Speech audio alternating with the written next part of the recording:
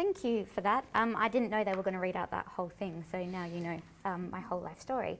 As was said, I am the national coordinator for an organisation called Publish What You Pay Australia. During my presentation, I quite often say we, but I should note that Publish What You Pay Australia is just me. So we have one staff member in Australia, but we are a global network. We have Publish What You Pay, insert country name, in over 40 countries, and a global coalition of over 700 organisations. We do campaign for accountability and transparency in the extractive sector, and extractives we mean mining, oil and gas.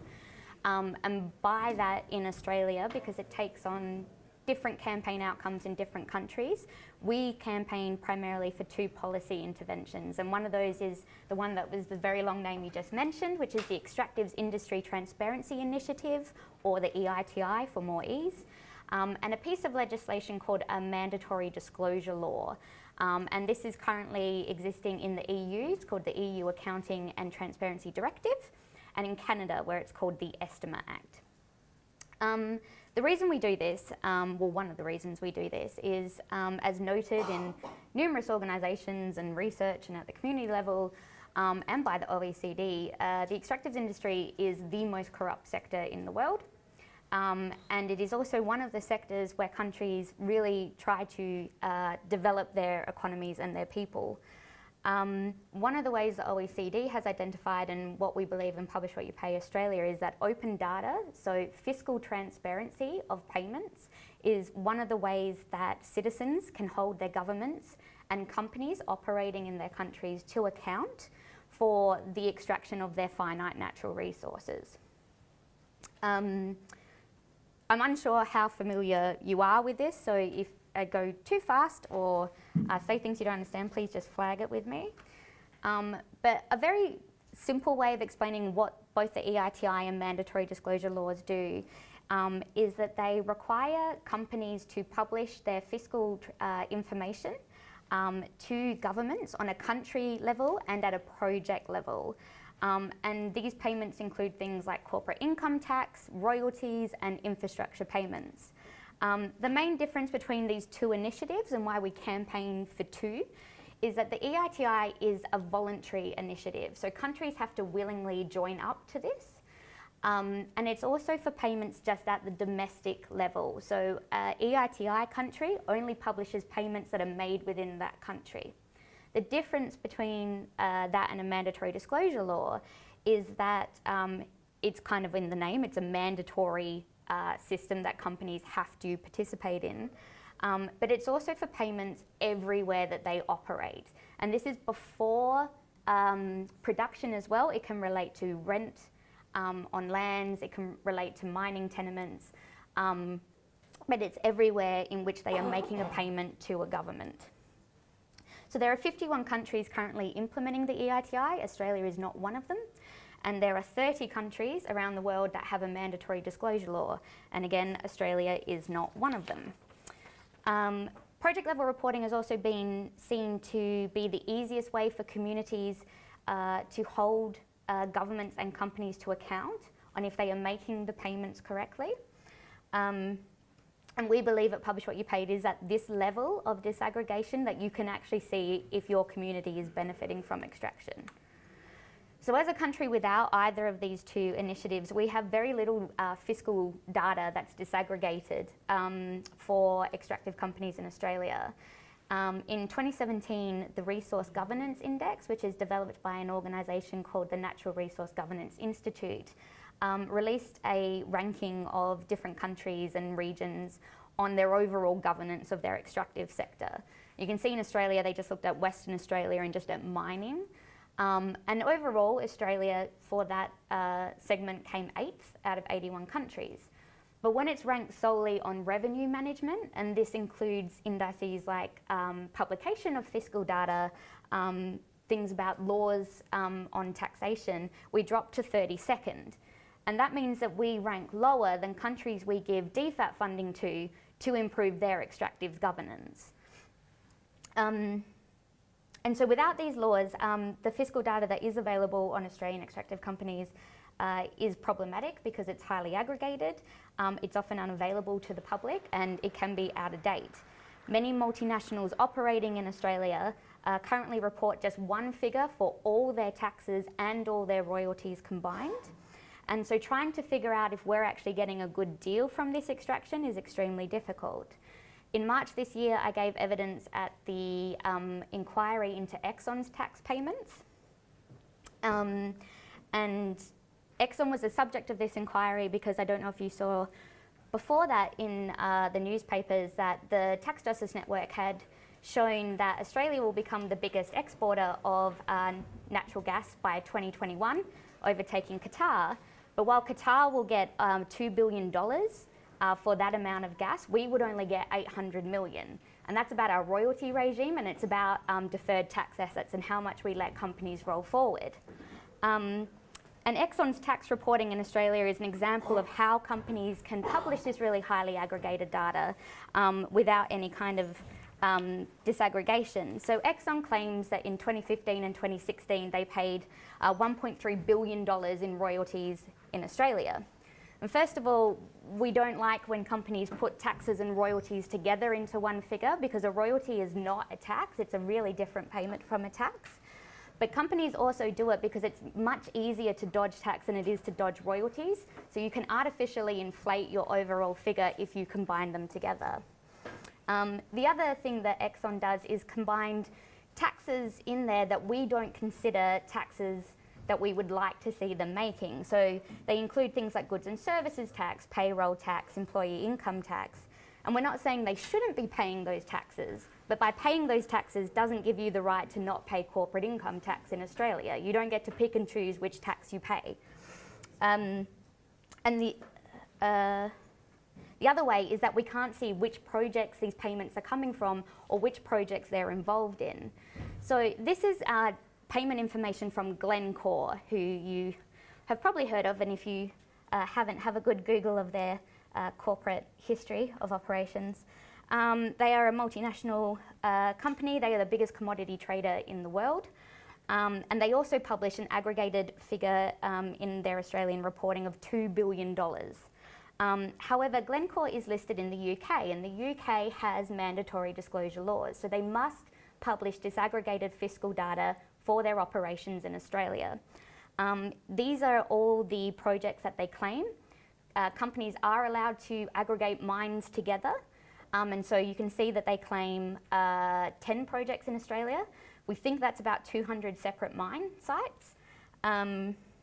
And all of these are in production and have been in production for a number of years. And you can see that in 2015, under the UK laws, they're reporting large amounts of negative tax figures. In 2016 and 2017, they just go to reporting a zero, which they're actually not allowed to do under the UK laws. But they're only reporting taxes ever being paid on one project, and that's New South Wales thermal coal. So the difference between having mandatory disclosure and not is that with Exxon, when we're giving evidence to Parliament, I can't provide this level of information about where they are or aren't paying tax. And that becomes an issue with the company because they can just claim they're doing something that I don't have access to.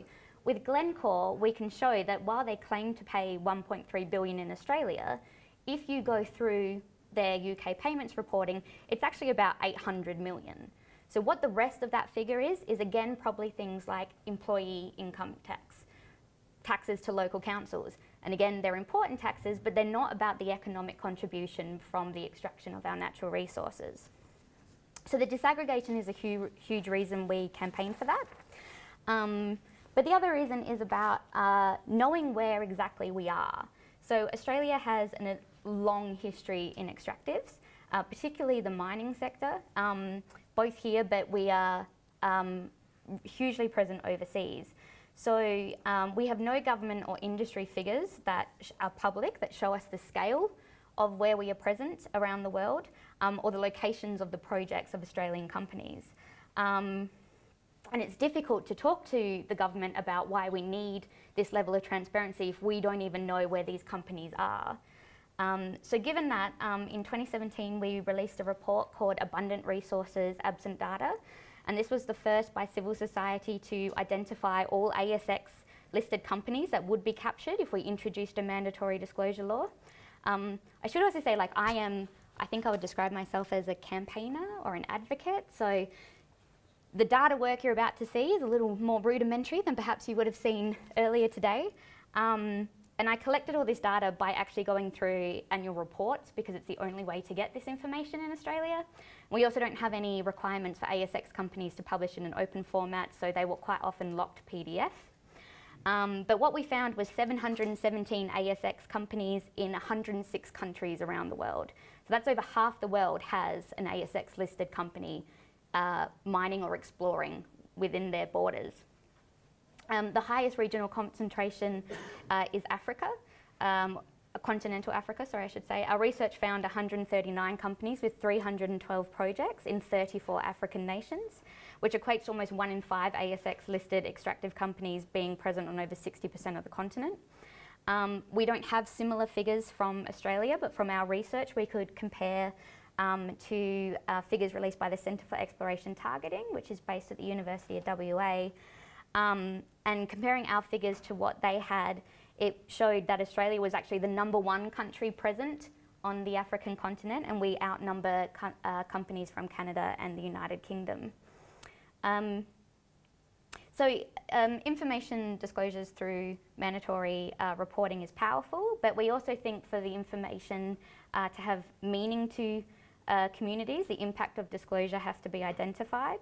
In Australia, we've been primarily using the UK and Canadian laws for investigation into tax payments.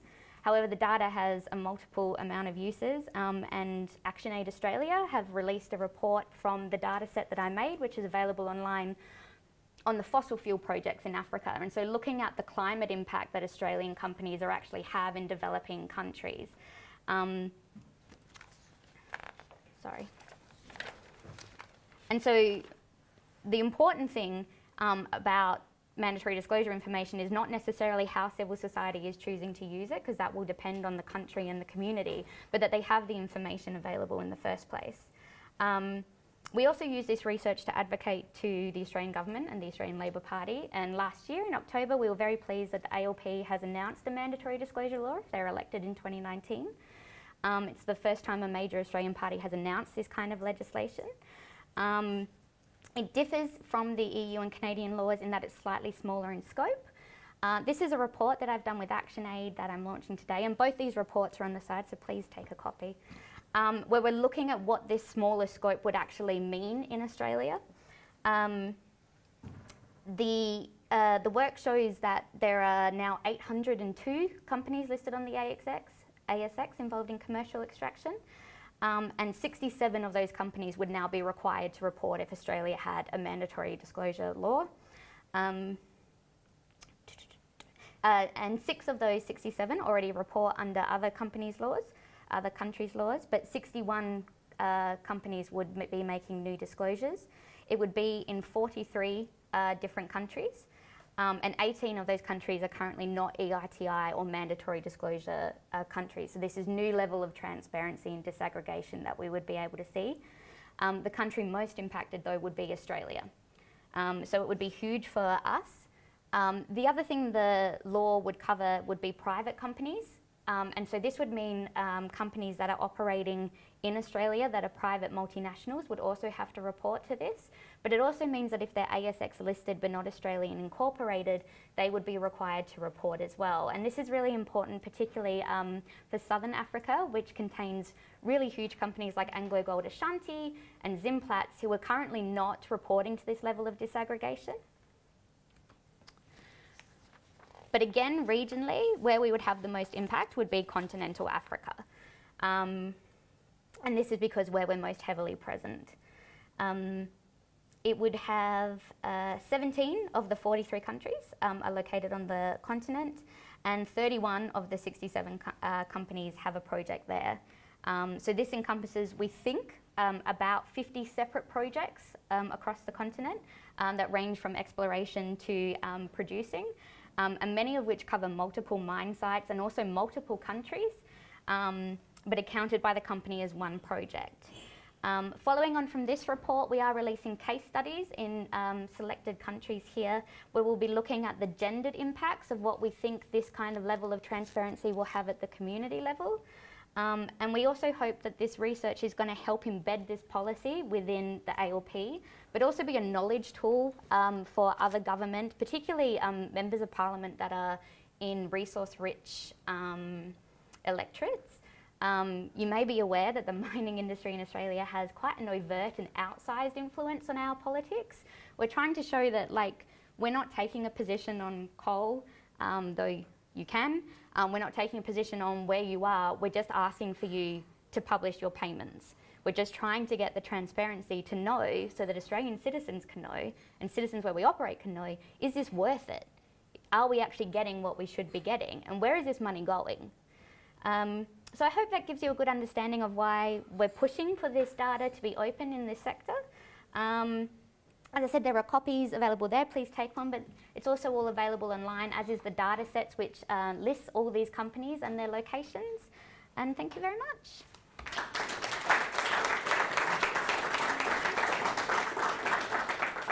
One question. Any question from the floor for Jess? Jess, what would you like from the community here today?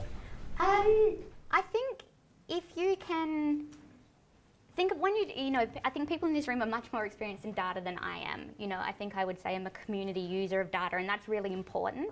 When I started in this role, I didn't have a lot of experience. And so I was quite scared of data and what that meant, even what the word meant and how I was supposed to use it.